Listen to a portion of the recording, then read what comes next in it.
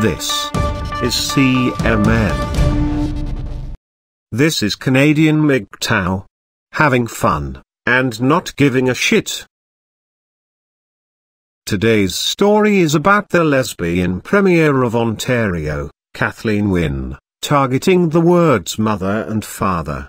In a bill to change the Children's Law Reform Act, the word mother will be replaced by birth parent, while father will be replaced simply by the word parent.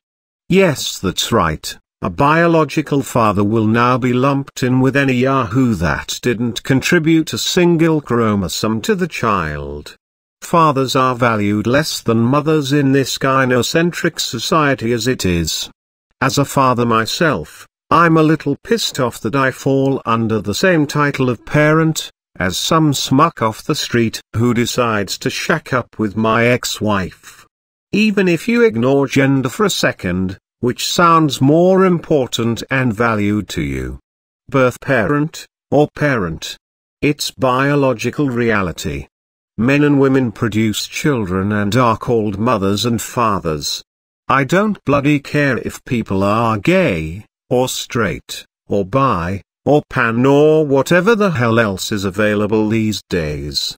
Two men can bum the asses off one another, two women can eat each other's pussies until they cut themselves from stubble rash, and neither of those pairs of individuals will be able to produce a child of their own.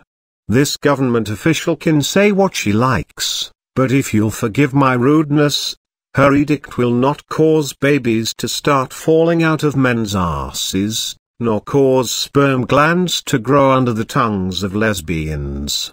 Kathleen, go yourself with a cactus. I'm Canadian MGTOW, more news later on this CMN station.